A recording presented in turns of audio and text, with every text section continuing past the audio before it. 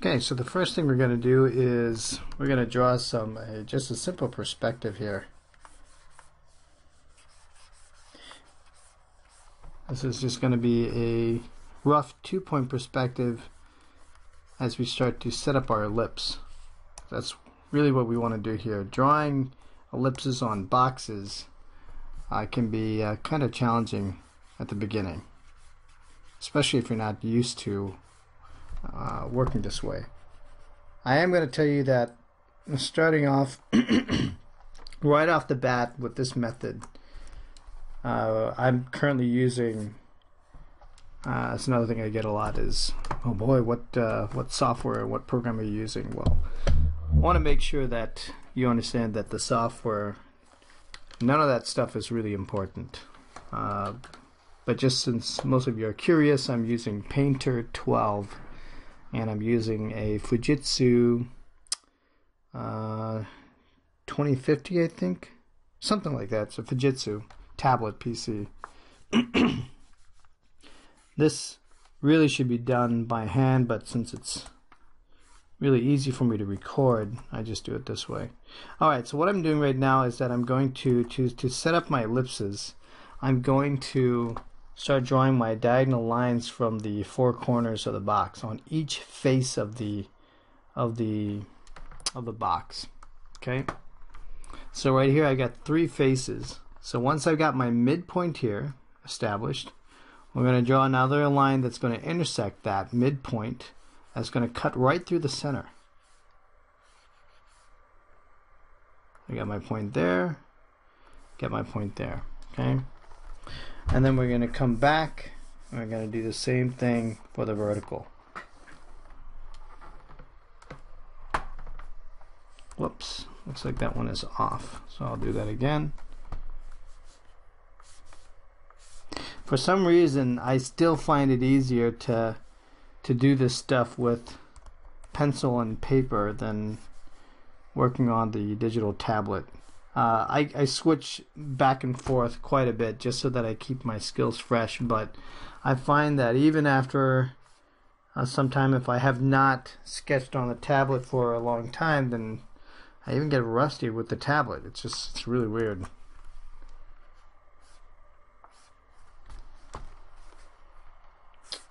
So again, whoops, it's completely off. Let's try that again. I was working, the part of the problem here is that it's really awkward because I can't flip the screen like I usually do when I'm working on a pen and paper, and I keep making these mistakes. So I'm in a very awkward position trying to be able to make these lines work. Okay, so I'm not going to fiddle around with that anymore. That's close enough right there. There's my midpoint, and then we're going to go vertical.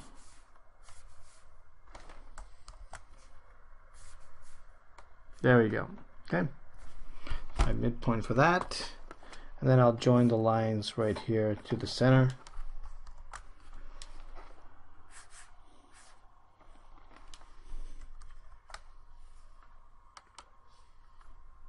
Whoops. Man, I am just crucifying this thing right now. It's like I feel like I haven't drawn in so long.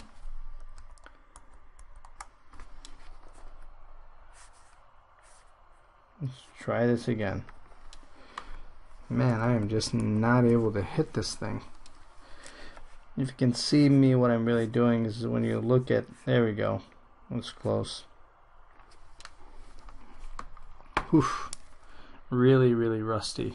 This is something that typically takes me like a couple minutes to do when I'm doing freehand, and this is really like freehand because I'm sketching right on the screen, but for some reason today I'm having some difficulty, so I didn't quite hit that one. Let's try that again. Okay, there, that's it. Just gonna work a little faster.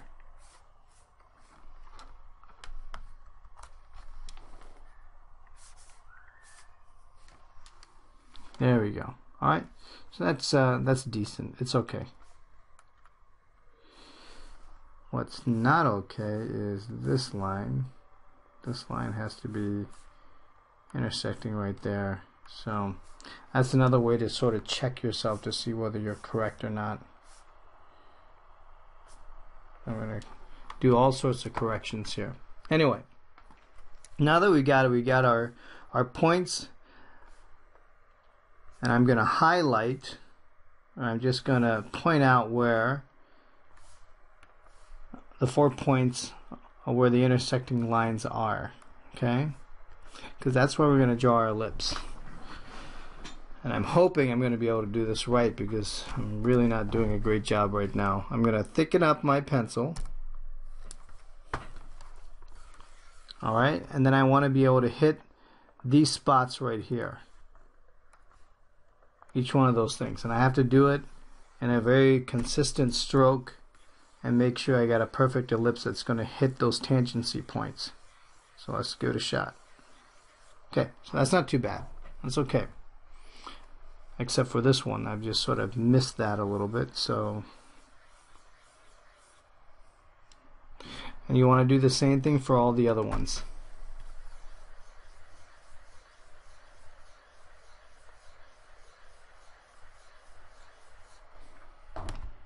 Okay, I missed it right there.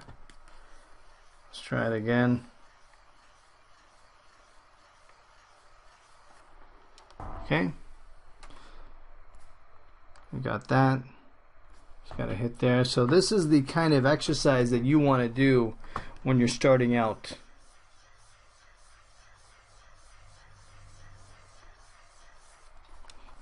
There we go. Pretty simple exercises that you can do. Alright, so what do you do with this? How do you kind of take this knowledge? You've got an ellipse. We've got the minor axis right here, which is going to be really parallel with your, let's see, it's going to be parallel with the edges of your box. Okay.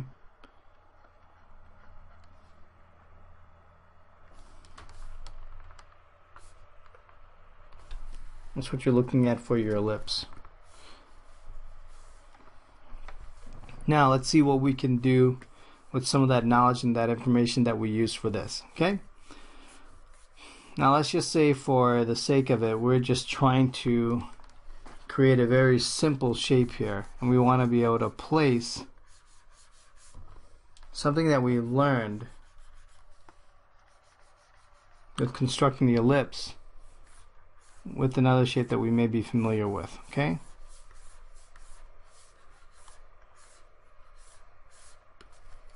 Okay, got this.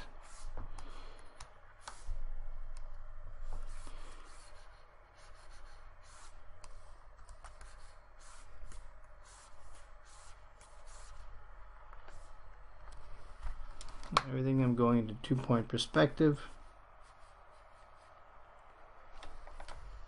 Okay. Once again, all we've got is a very simple box. Nothing fancy here. What we want to do now is to sort of break up the box.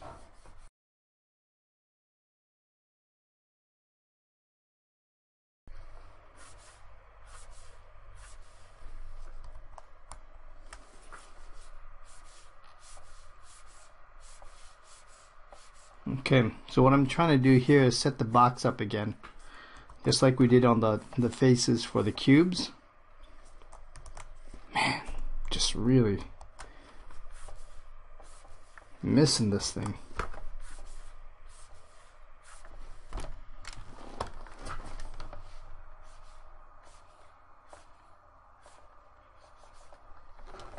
There we go.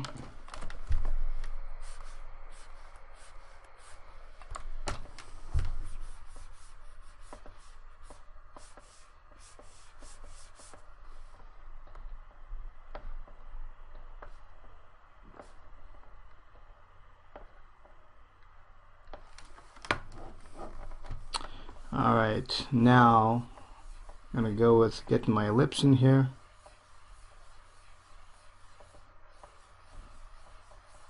Okay, that's not too bad. Okay, now what I'm going to do is I'm going to project that out. I'm going to create another one right here.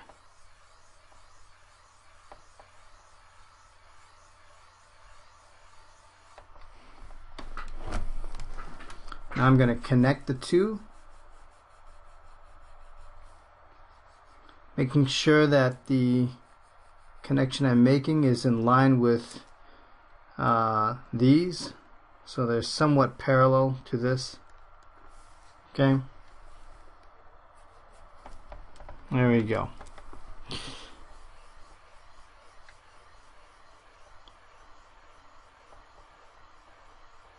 So we're basically creating these construction lines for it, and it's really nice because you got basically a skeletal structure to sort of understand how these basic forms and shapes relate to each other in space. And we're not doing anything special. All it is just cylinders right now. So when you look at the shape, this shape right now, you can see that we're kind of making a camera. So what we've got now is just the lens.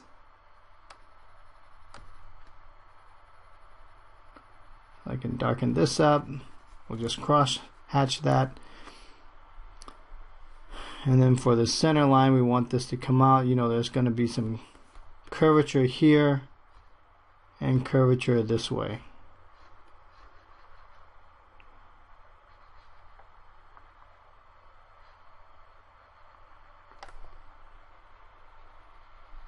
Now, even though I'm doing this with the digital tool, what you want to do is to be able to create this thing with just a pen and pencil. Pen or pencil, and just do it on paper. You don't really have to try to do something special or go out and get a tablet to do this. This is really better done on paper. And I'll now have another demonstration of this using traditional tools here, okay? So just to make sure that I put money where my mouth is, just so you guys know that sometimes I use the digital mediums just because it's easier for me to record, but to be honest, I really do prefer analog.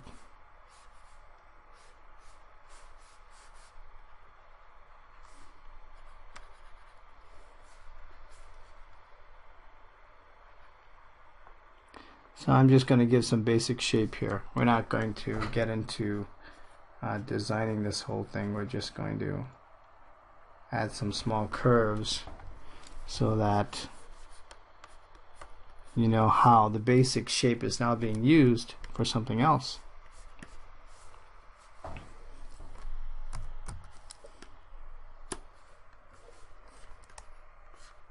Okay, now I've just thickened up my pencil here so I can start to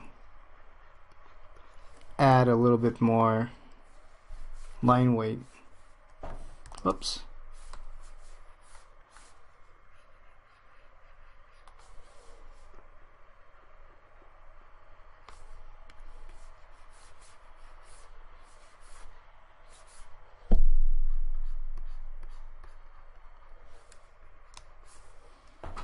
Okay, and here we go. That's it. So this is pretty simple. It was just for this demo, it was just a camera and a simple shape too. We weren't trying to get too crazy with the shapes, but the main intent of this exercise is to help you understand that everything does come from basic shapes. We see it all the time in textbooks. We see other people on YouTube doing it, and sometimes I feel that the basics aren't really explained very well, and hopefully I'm doing a good job here, but when you see this is a very simplified version of the camera, but yet it's pretty effective. You know what it is. And all we did is related this to that. And it makes it a lot easier to understand that once you start practicing this and you get your minor ellipse, or I'm sorry, your minor axis,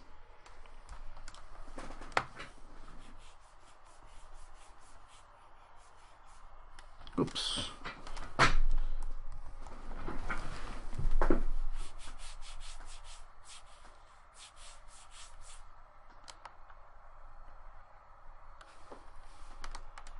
we're doing the same thing here, just like we did on that box, no different. And we want to make sure that we are trying to turn you into a drawing machine. That is my objective, is to make you guys into a machine. Make all of you, guys and gals. Make sure that if you have an interest in drawing, that you're going to be doing it right. And there's nothing better than to be able to visualize something that you're thinking in your head and then to be able to put it on paper. You don't even have to be a pro on this. Just to be able to ideate and think out loud is really such a powerful tool. I know that a lot of my friends at work, they would love to be able to draw. A lot of them are also engineers, and they do all these little cartoons and things, or stick figures. They always say that's all they can do. But really, if you start learning some of these techniques, it's really easy for you to be able to ideate.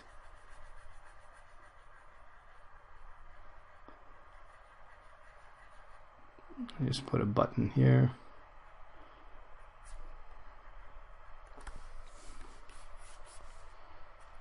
And that's it. Hope you guys enjoyed this. Saw some value in it. Now, my suggestion is to get out there and just practice some of these boxes. Just do as many pages as you can, and definitely shoot over to our blog and post something up, or go to our Facebook page and post something up on drivenmavens.com, and we'll hope to see you here again next time. So take it easy and have a good one.